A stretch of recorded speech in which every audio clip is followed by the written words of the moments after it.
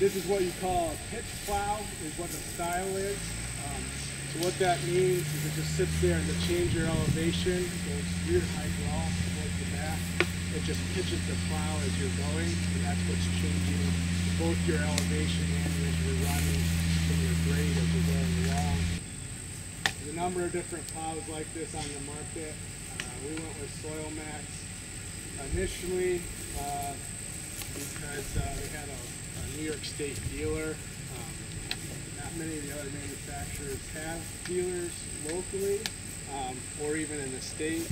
This is GPS controlled, so you'll see there's a receiver above the plow point, the little globe there on the top. So that's getting a signal, and it's tied right to the monitor that I can look at in the cab.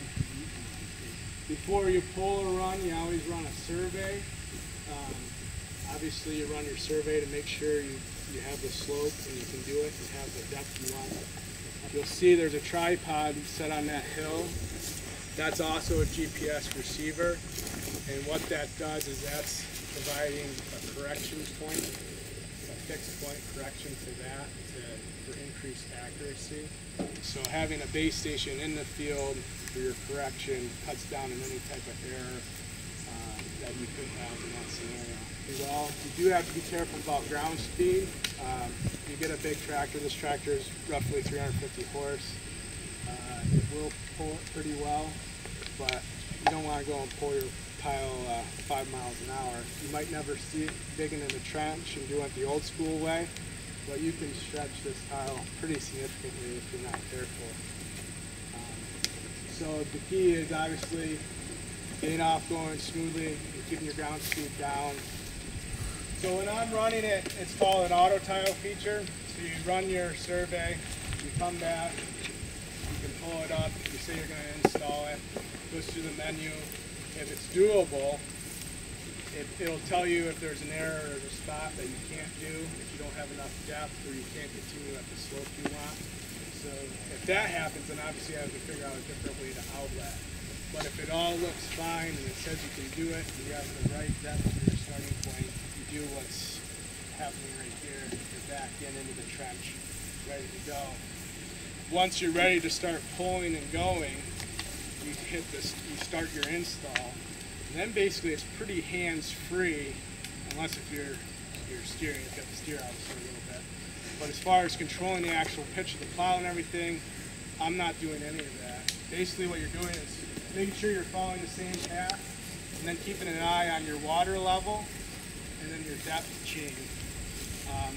Very few times, normally it'd be interference. I've had it happen only twice with the base station we're running now, and typically it's like if you're really, really tight against a hedgerow, where you might lose signal and have something funky happen.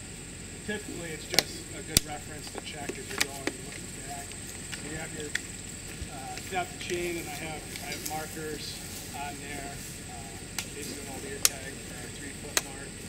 Water level, obviously, there's more water in the back than in the front. That means it's golden. Typically, you'll lay your tile starting at the outlet, pulling to wherever you're going for your length of your tile.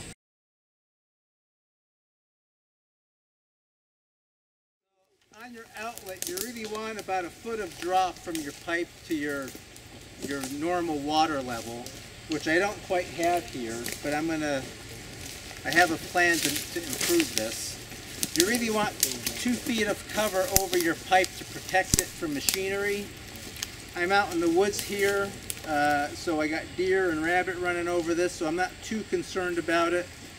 I may bring a brush hog down here to keep this clear. So I don't have the cover over here that I really want, okay? But what I'm going to do is bring my backhoe down here and excavate this soil out and put it on top of the pipe. So I'm making my drop deeper, and then I'm putting more cover on my pipe, so it's protected a little bit better. Now the other thing is, if we get an inch or 2 rain, when I start praying for rain and it rains and it doesn't stop, okay, we're going to get a lot of water on the field, and where's the surface water going to go? Right down here. Okay, so In a way, this is not the ideal spot because it's right where the surface water is running, and there's a danger of that surface water eroding out this trench and eroding out my pipe. So when I backfill this, I should really mound up the dirt over the pipe so that surface water goes around it.